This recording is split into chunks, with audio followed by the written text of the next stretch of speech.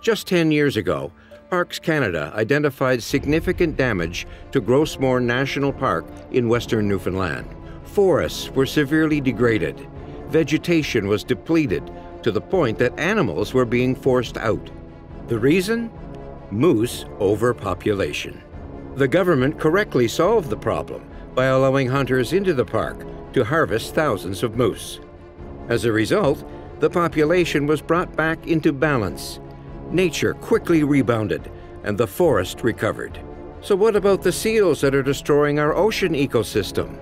Unlike seals, moose are not the poster child used by animal rights groups to get donations, and the federal government just doesn't want to stand against them.